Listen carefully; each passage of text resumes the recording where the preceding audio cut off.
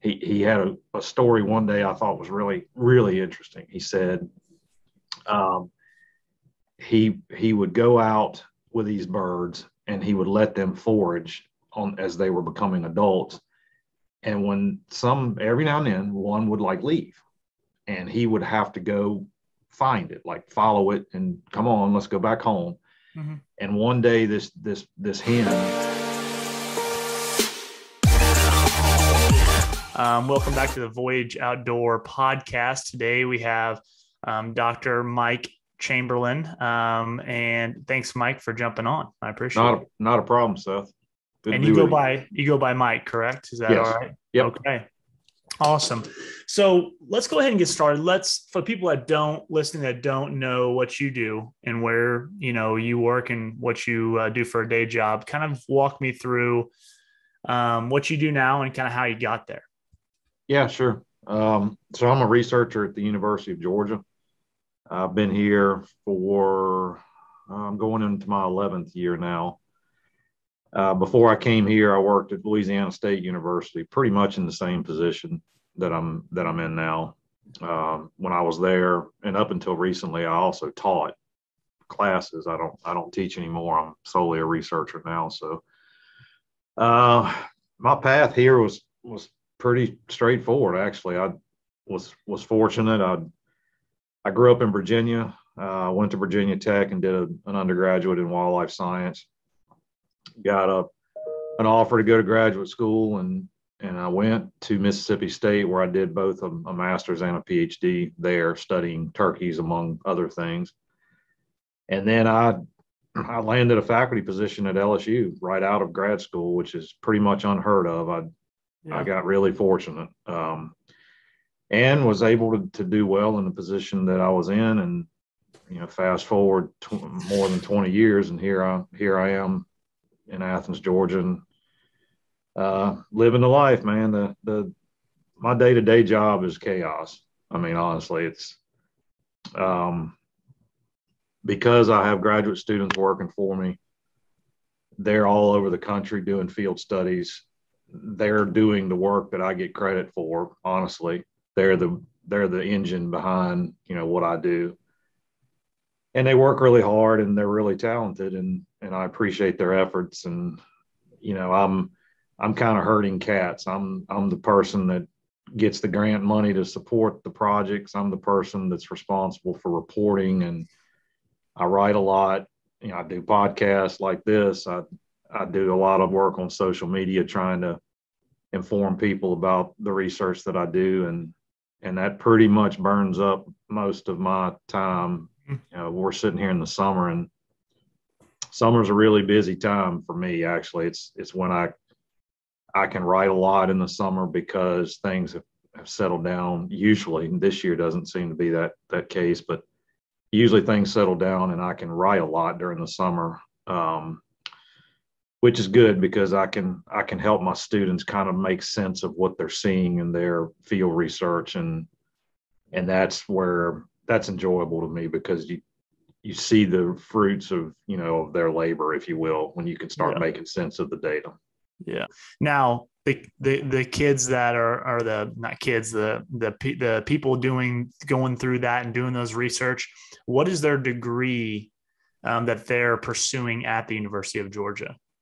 What's that title? Yeah, so I have some master's students, so that would be they finished their bachelor's degree and they're now working towards a master of science in wildlife ecology and management.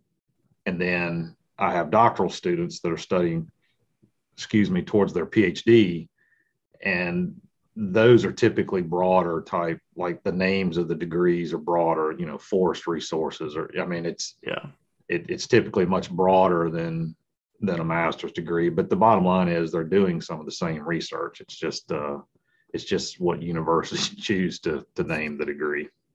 Yeah, I was curious about that because I seen you had students, and I was like, man, I wonder what their degree was and what they're pursuing toward. Now, do you keep a lot of people staffed on after they graduate, or they kind of go out and look for jobs elsewhere? It really depends. I mean, I have some students that For instance, I have a postdoctoral researcher now who just recently graduated with his PhD, and he's staying on for a couple of years to do postdoctoral work. And, but most of my students, when they finish with whatever degree they're working on, they either go into the job market or they continue with degree work. For instance, I have a student that she's about to leave my lab with a master's degree, and she'll start at Tennessee Tech University in August on a PhD degree working on a turkey project in Kentucky that we're doing. So it really just depends on the student. Yeah, that's cool.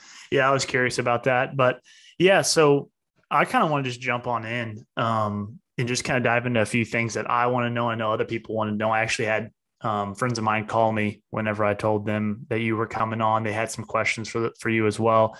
So my first question would be, I guess, centered around what is the most surprising thing over the last 11 years, you doing this for 20 years, that you've seen with the turkey research that the general public, you'd love for the general public to just know the most surprising thing about the turkey population? I know it's a very broad question too. I was just really curious of what some things were that really just surprised you in researching turkeys that the average person just wouldn't know. Yeah, a few things stick out to me. I think one of the things that I think all of us that work together, and I work with a number of colleagues at other institutions and have for years. I think one thing that has been really surprising is how variable turkeys are from one bird to the next in regards to how they behave. There's no such thing as an average turkey. They have wildly different behaviors from one bird to the next. We see this with toms and hens, really. It's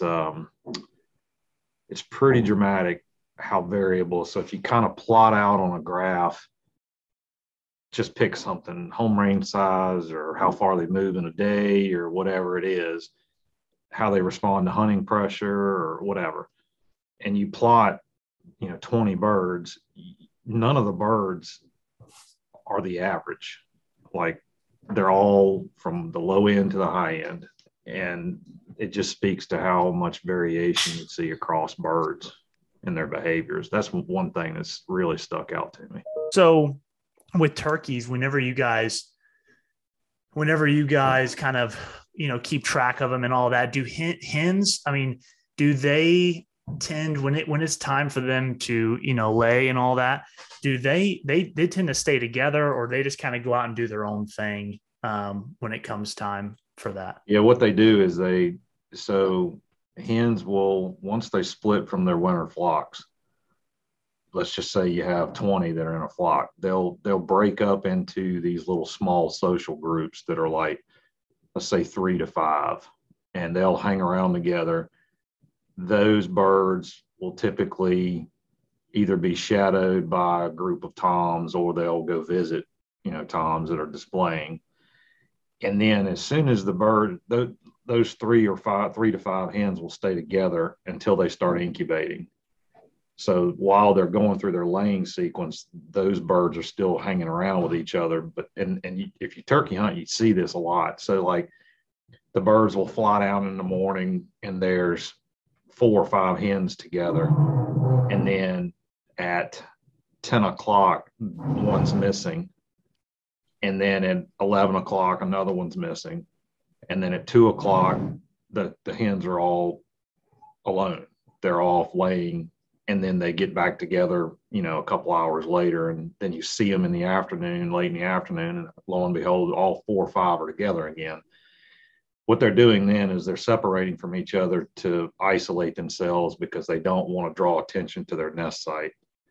So they'll go alone, so they'll split from each other, go lay an egg, and then kind of get back together as the day progresses. And that makes sense. I didn't know that they were thinking, hey, we don't want to draw attention to our nest site. So they're fully aware of where their nests are. They try to keep them as safe as possible. Now, I've seen you do some research I saw something the other day where they talked about if they lose that nest, How many times they'll go and they'll hatch again? How many times will they do that? Lay in the spring their time. How many times will they attempt that? I mean, as many times as they're bred, or how does that kind of work? No, it typically, most hens will lay one clutch, and then within that group that you see anywhere from really low percentages to say 40 or 50% will try second nest if they lose that first one. Very few will try a third nest. And literally we've had I think less than 5 through the years out of 1,000 that tried 4 times in a year. So most are 1 and 2 maybe, and then that's pretty much it. Yeah. And that's dictated by a number of factors. One would be her body condition. Can she support attempting multiple clutches? 2 would be whether she has access to breeding toms. Because like that post I made the other day, that those birds, one of those birds in that post, she laid her first clutch in early April, and she laid her second clutch in middle of June. So there's 2 months elapsed, and she couldn't have stored viable sperm for that long from her first breeding. So she had to have been bred after she lost her first nest, which was in the late May. Yeah. So she was still receptive to breeding, and there was a tom out there that was still capable of breeding, in late May. Yeah. And before we kind of got cut off, you were talking about the most surprising thing has kind of been how just different every bird is. When it comes to land, I think the biggest question I had was, with the turkeys being so different, we've focused our whole lives on how do we make our property acceptable to white-tailed deer. But I don't think I've ever asked the question or even researched the answer. How do you make a property suitable and better for the wild turkeys? Like if you had a property, 100 acres, 50% woods, 50% open fields, what can landowners do to make it a better spot for turkeys? Yeah, it really just depends on, unlike whitetails, who their annual cycle is, they pretty much are using the same plant communities all year. Turkeys, on the other hand, dramatically alter how they behave. So like in the fall and winter, they're attracted to food resources, whether you're in, if you're in areas with oaks, then they're going to be looking for acorns. And if you're in areas that have waste grain and agricultural crops, they're going to be there. And then suddenly come spring, they shift entirely to kind of early successional plant communities that they breed in. They can see, they can move around in, and then all of a sudden the hens are in really thick stuff, nesting. And then if they're lucky enough to hatch, they immediately move to something that doesn't look anything like nesting habitat, where poults can move around freely. And then by the end of the summer, they're back to what they were doing in the fall. So it really depends on, I say this a lot, what your strong suit is. If you have 100 acres and 50% of it is open, 50% of it is oak forest, let's say hardwood forest, well, then you're probably going to have some birds moving through your property in the winter, perhaps, but they're not going to stay on that property because their home ranges are enormous in the winter. We have birds routinely that cover 5,000 acres in a month. They move a lot in the winter. So, I tell people, hey, if you got 100 acres and you see birds only during the winter, okay, well, try to figure out a way that you can improve the property during the time that birds are using your property. And the reason I say that is because what you see with turkeys is they have a really strong fidelity to where they breed. In other words, they shift their home ranges from winter into spring. And that may be one farm to the next, or it could be 2 miles down the road. And they do this repeatedly every year. So they go to the same areas to breed. And they do that. They've been doing that for generations. And this is why you will often, talk to people and, I hear birds. I don't ever see turkeys until March. And then suddenly they're on my property and they're always roosted in that area or this area over here. That's because they're shifting their range to breed in that area. So is there something about that second range, so to say, where they go in the spring? Is there something about the landscape, that farm, or is it they just shift their range no matter where they're at in the winter? They're going to shift in the spring no matter what? Or is there something about that location in the spring that they love to breed in? It's really both. I mean, that very rarely do you see birds not shift some from their winter ranges to their spring ranges, because in the winter, again, they're like here in the deep South, they're closely tied to hardwoods. Mm. And that hardwoods are not typically breeding habitat. I mean, they'll continue to, they'll roost in hardwoods and they'll strut and they'll breed in hardwoods, but those hens are moving in a lot of cases to other places within their range to nest. So you typically will see a shift. How far that shift occurs really depends a lot on what's there.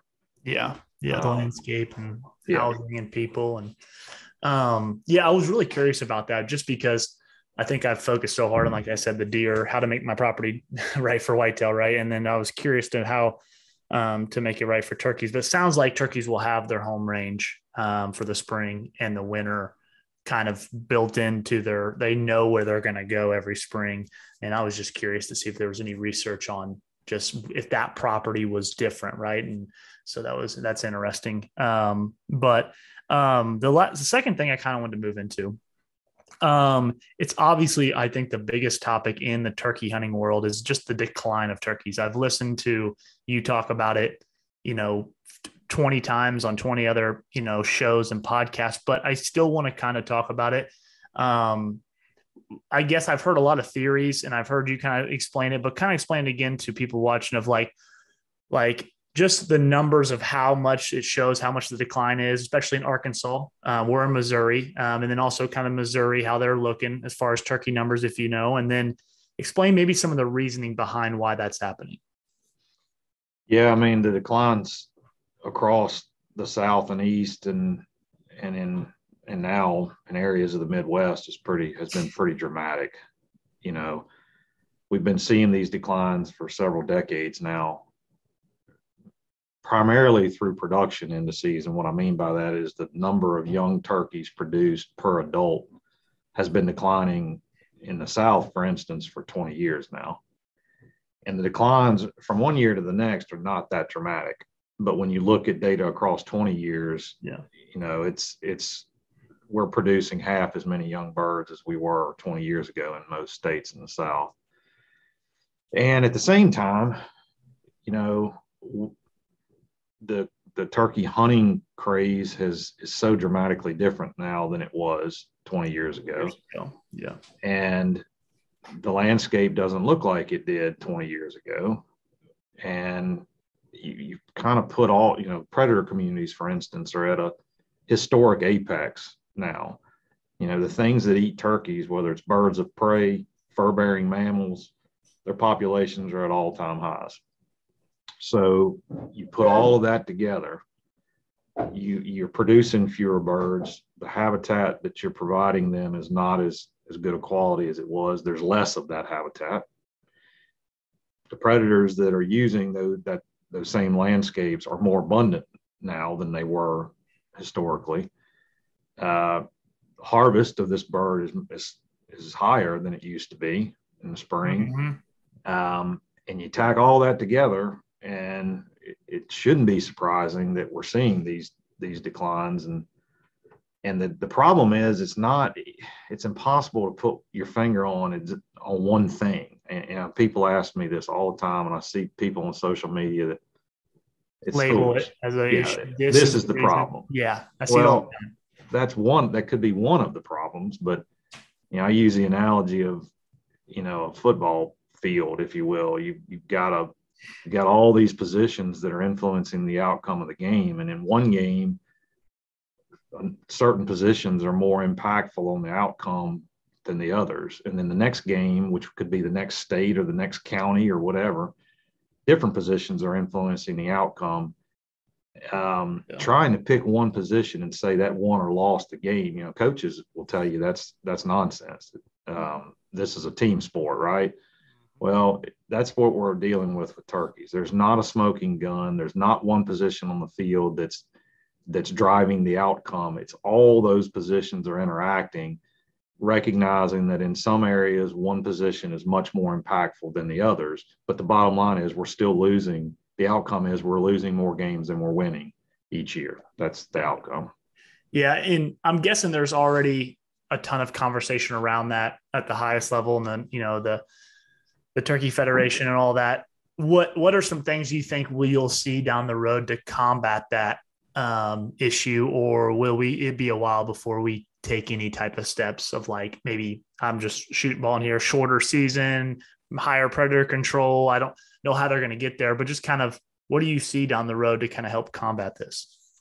Well, I mean, what you're seeing already is that, many agencies have made changes to their harvest, and people will say, well, what, you being agencies need to do, they need to worry about the, habitat, and they need to worry about predators, and they need to worry about this, that, and the other. And if you go talk with agency, decision makers, they will tell you, and they're correct.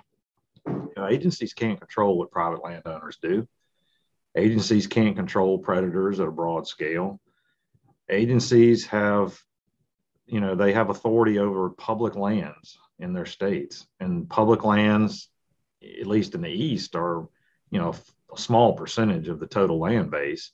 Yeah. So they don't really have control over anything at a broad scale other than harvest. So that's where they start making changes, which is why you've seen, there's a bunch of states in the past 3 or 4 years that have made, bag limit changes. They've changed the timing of the season. They've reduced fall seasons, in hopes of reducing the number of birds that are being killed and when they're being killed, hoping that it will have a tangible improvement, on a population level. So that's, you're going to continue to see that. I know because I hear the conversations. There are a number of states that are implementing changes now that you'll hear about next year, or you'll hear about 2 years from now, because of how regulation cycles work. There's a lot of agencies that are going to be making changes because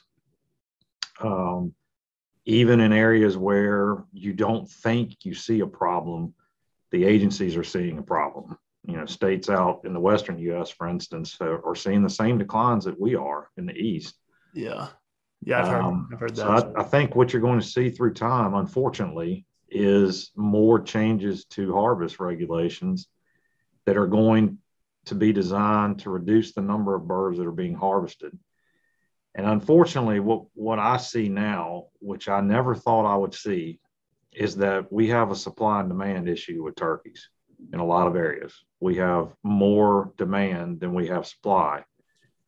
And when this basic economics, when you run into a problem with supply and demand, you have to reduce the demand, or you increase the supply, or both. Yeah. The supply is decreasing in most areas, so you have to reduce demand.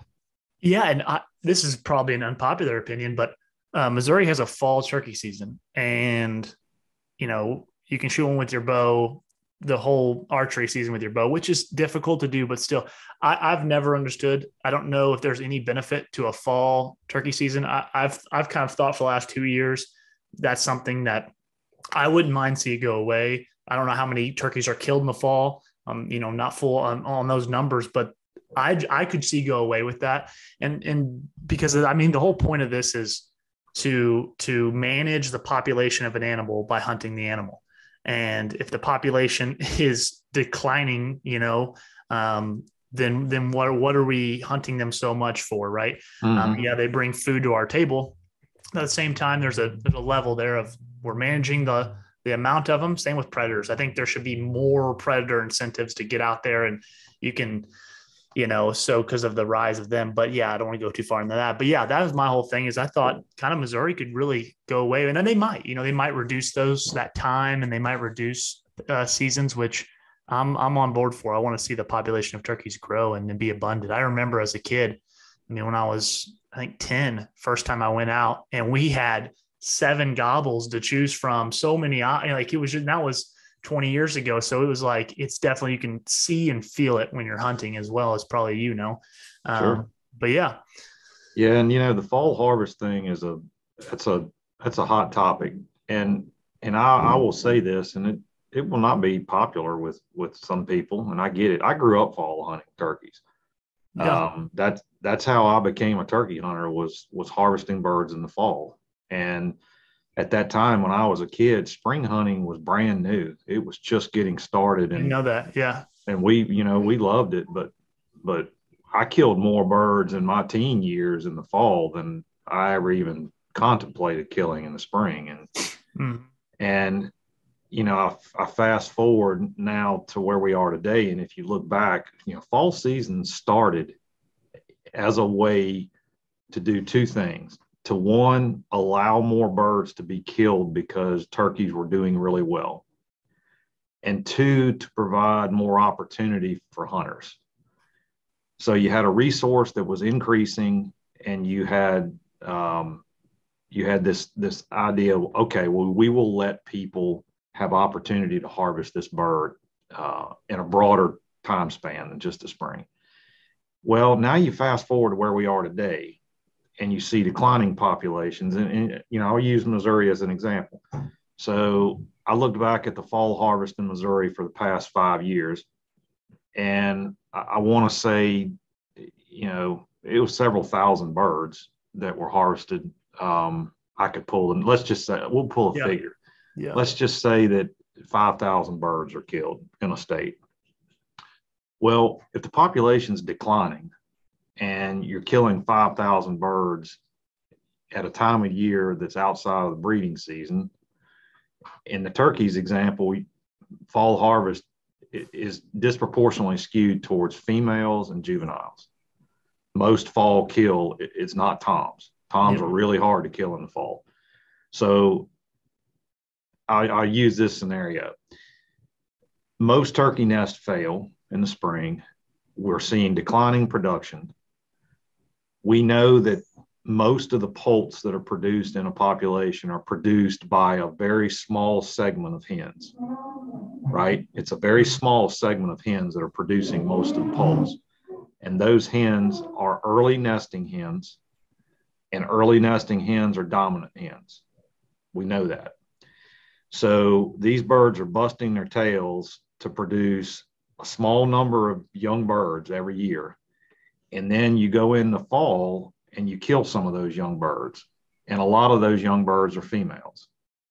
So you've got a tiny percentage of hens, the best hens, producing this segment of young birds, and you're carving off a couple thousand of them in the fall. When you do that, they never existed. Until they're an adult, they never existed from a breeding standpoint. So until that hen makes it to her first spring, she didn't exist. And until that Jake makes it until he's 2 years old, he didn't exist. So in many ways, in my eyes, fall harvest, where you're seeing dramatic declines of a population, is nonsensical. From a biological standpoint, it doesn't make any sense to do it. Now, totally agree. But states are, they're in this tricky situation because they're trying to provide opportunity. Yeah. And I grew up doing this activity. I know it's enjoyable. So I understand the mindset of, what, I enjoy fall turkey hunting. It's something that I really enjoy, and I get that. Yeah. But with the declines we're seeing, I know agencies are starting to look at, okay, does killing a couple thousand hens matter? Well, the way I look at it, fall harvest can only have three impacts on the population. It can help it, which I think no sensible person would say that. It doesn't help the population. It has no impact, or it has a negative impact. Well, if the only two options are it doesn't matter or it really does matter, and likely we're somewhere in between, and if that's the case, it really doesn't make sense in my eyes if your population is declining to do that. But I don't make the regulations, obviously. Yeah, and that's why I kind of brought that up. I didn't know how you kind of felt about fall season. I've just always, and it's probably a little biased for me because I didn't grow up enjoying fall season. I've killed a tom with my bow in the fall. That was my first ever turkey kill. Actually, my first bow kill at like 15 or 12 years old. First turkey kill all at one time. But still, I didn't enjoy it. So maybe that's why I don't see any. And then the hen aspect, I've always thought like I wouldn't mind, like if this goes away, like I wouldn't mind. So maybe this is something to combat the population, and you kind of dove in and explained it really well. But, and also I think another thing too is I don't think they'll see as much pushback if they got rid of a fall season in Missouri. And the only reason I say that is, there's a small group or a group that would be, I think generally, a little upset about that. But a lot of people I know, they're out bow hunting. They see a turkey, they have their turkey archery tag. It's opportunity. Yeah. It's an opportunity, right? They're whitetail hunting. They're not turkey hunting. That's how I shot my turkey. It's like, if that opportunity isn't in there, like I don't have that tag, I don't think they're going to care. If they see the turkey, they're going to be like, turkey, I don't know. I don't know how people will react, but I mean, I don't think it really matters what people react. Really, I think it's about the turkey and the turkey population. Yeah, and what's best for them. I have some close friends that I, people that I grew up with that I know. I mean, they're good fall turkey hunters. I have friends that are accomplished fall turkey hunters. Yeah, and they it's not they're deer hunting and take a bird. It's they go turkey hunt in the fall, and they enjoy it, and I did too. And when I grew up, we had our turkey population in Virginia at the time was increasing, and it appears that Virginia's population is still doing quite well, particularly in eastern parts of the state. And if that's the case, you look at some of the western states, some of the northeastern and upper Midwest states, populations appear to be doing quite well. Okay, well then support a fall harvest. If all of the evidence suggests that it doesn't matter and it's not impactful, then allow it. But I think, states where the population is not doing well, Arkansas, right? I think they are looking at, I know they are. I know there's a number of states that are looking at, should we change our fall harvest, in a way where we still give opportunity, but we minimize the impact. And, my home state of Virginia did this years ago. We used to be able to kill turkeys the entire deer season, the entire fall. And through time, what you've seen Virginia do is they just shorten the season, and they have, seasons within seasons where, okay, these few weeks you can kill a bird, and then the rest of the time you can't. And by doing that, they've been able to effectively allow people like us to still have the opportunity to take a bird in the fall, but they minimize the impact on the population. And I think a number of states are looking at that same model. But it's interesting. I heard you talk about Arkansas. I had no idea. I mean, I'm in Springfield, Branson, Missouri area, so I'm really close to the Arkansas line there. Are they probably the largest decline of turkeys just in this Midwest to Southeast kind of area? No, but they get a lot of attention for their decline because of how dramatic it's been. But if you look at many other states, they're headed in the same direction Arkansas has been. In fact, the trajectories are identical in a number of states. And, Arkansas is a good example of, if you look at a case history of what has happened in Arkansas, you have large chunks of public land, the Ouachitas, the Ozarks. You have, changing management on those public acreages. You have or dramatic land base. You know, you go from Northwest Arkansas down to Southeast Arkansas, you wouldn't even know you're in the same state. It's a very diverse state. There, you know, landscapes there are influenced by all dramatically different things as you move about Arkansas. And, you know, Arkansas was a popular state for turkey hunting and always has been. You know, they have a rich history of turkey hunting in that state. And as you've kind of watched the decline through time, you know, the agency at one point had made, I think, 20 regulations changes in 30 years, trying to figure out, you know, what to do. And now, you know, if you look at Arkansas's spring season framework, it's very aggressive. It's based on the biology of the bird. You know, they have a later opening date than many states. They have a low bag limit.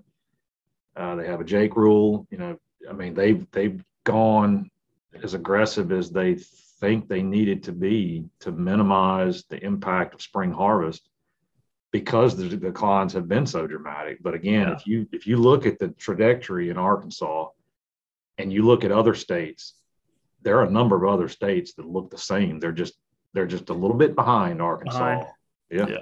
Yeah. And I figured, I mean, I listened to you talk about that before, and you've kind of said that it's the same, it's just a couple of years behind. So, hey, hats off to Arkansas I didn't know the changes they made. I haven't turkey hunted there. Well, that's awesome. They're trying to combat that and kind of get on top of that. But I kind of want to move on from that. I'm glad we kind of went into that, and you gave us a bunch of good information on that as well. So I kind of want to go into just some things for the listeners, maybe some like knowledge on how toms react in the spring when it comes to breeding.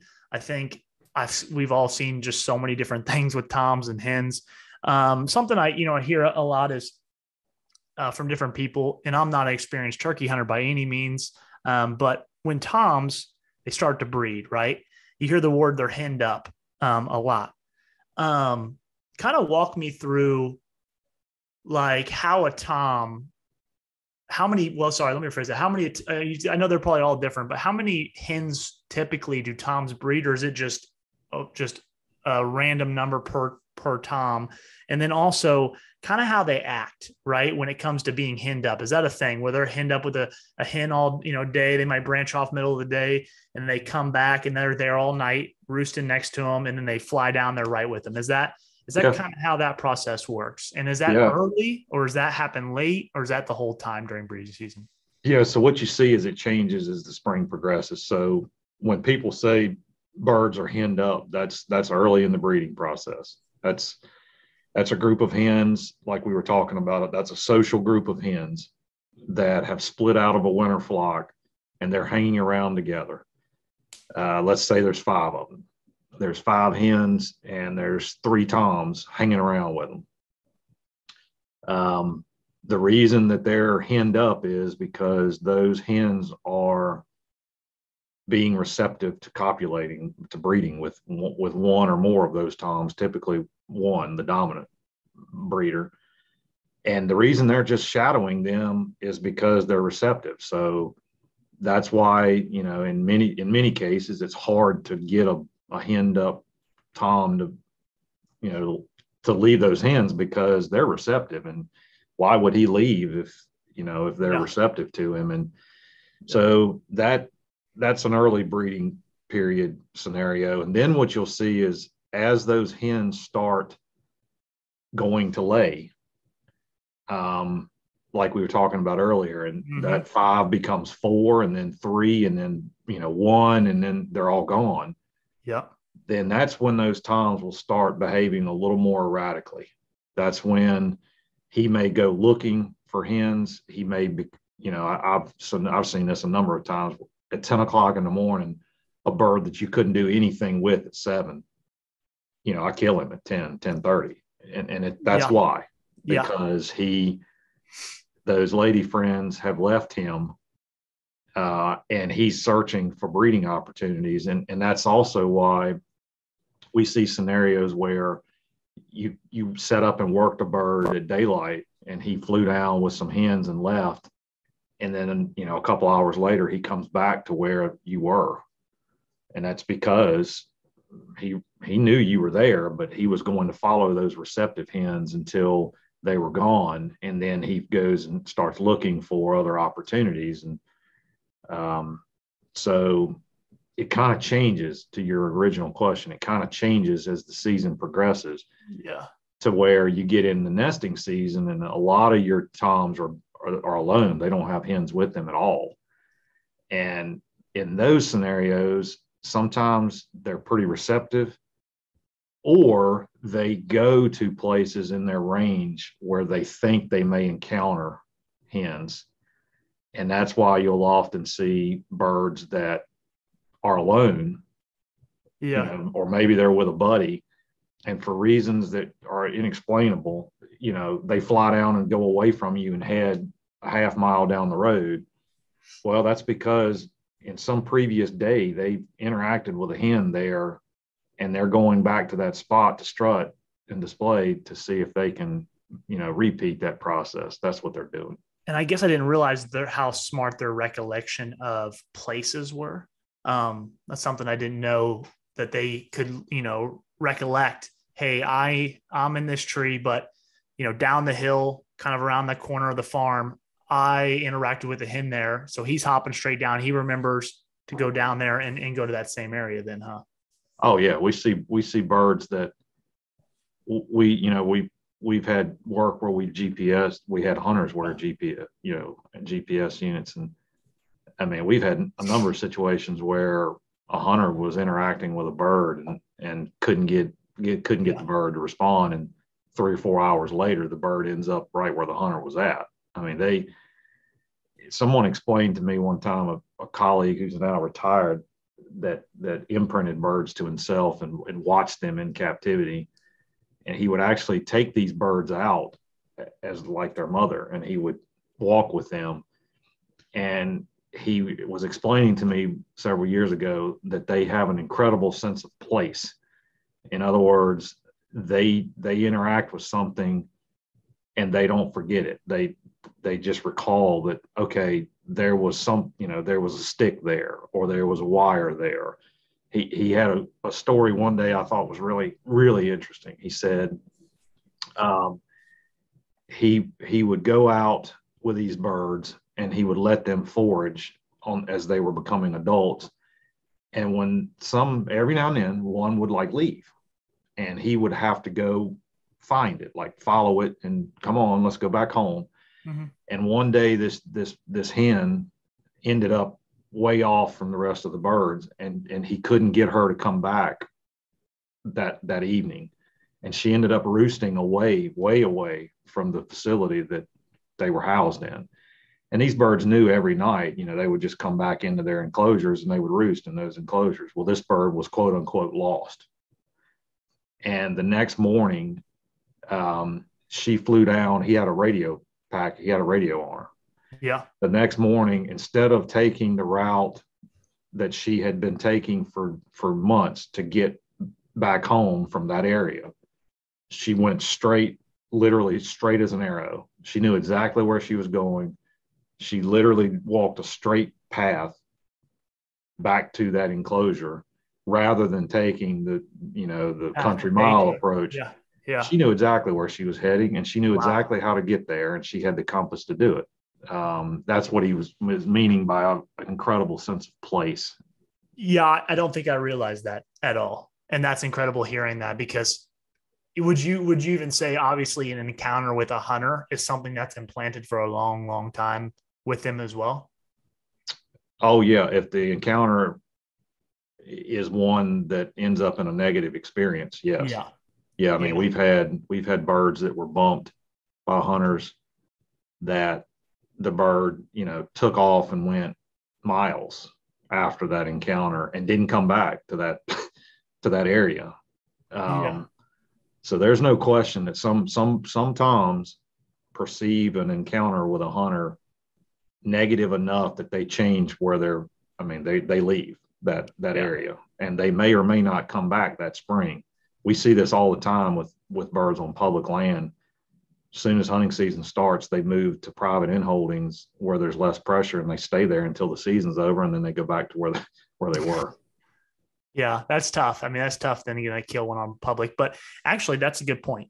What you brought up earlier about if it's a bad encounter with a hunter. So this is important because I know a lot of people don't run and gun turkey hunting. You know, they put their blind up in their best spot. They go sit in that blind all day. So you would say if you have that spot that you love and there's a bad encounter, pick up and change your spot for the rest of or for a week or 2 weeks or the rest of the season. Would you say that be something that would be smart for anybody that's out there listening to? If you have a bad encounter in an area, they're probably going to remember that area. Yes and no. And the yes is the obvious that, he's going to recall that something bad happened there. The no is that we see routinely that the toms will vacate a roost location, for instance, and go to some other parts of their home range, and another tom will come in and start using that roost location. We see that all the time. Okay. So I wouldn't give up on areas per se. You know, if you know you're hunting the same bird, if you know that, I mean, I know, for instance, I was in this scenario this season.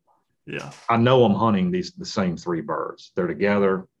They got one in this spot. They do this, they do that. Well, they had a negative experience where one of those birds got shot by us.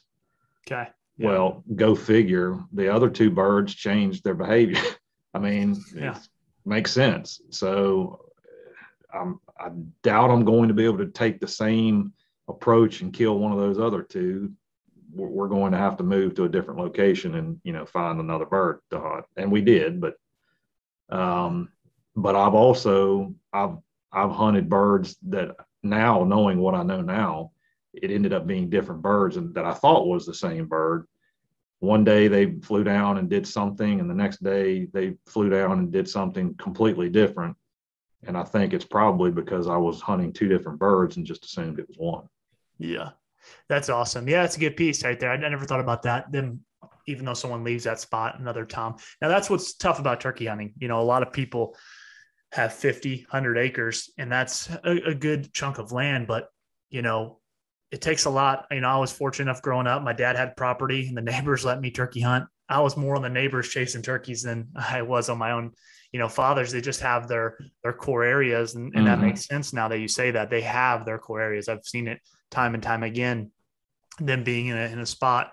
But yeah, no, I mean, this is awesome. I do have a couple more here. Let's see what time. Yeah, we're getting close to that hour, but a couple more questions to kind of wrap this up. When it comes to hens, and you talked about this a little bit, when they're getting bred and they're going through that process, I've seen some times where I've called, right, a hen, you know, yelping for a tom, and the hen comes to me before a tom, and the tom just comes with that hen he's with. Mm-hmm. Yep. I've killed a turkey, seen turkeys killed that way. What's going through a hen's head where they're like, is that something where like, that's another hen? What's making them want to come to you and bring that tom? Obviously the tom's coming with them. Yeah. Yeah. That we think, and it's logical to me, that is her challenging who you are. She doesn't know who you are.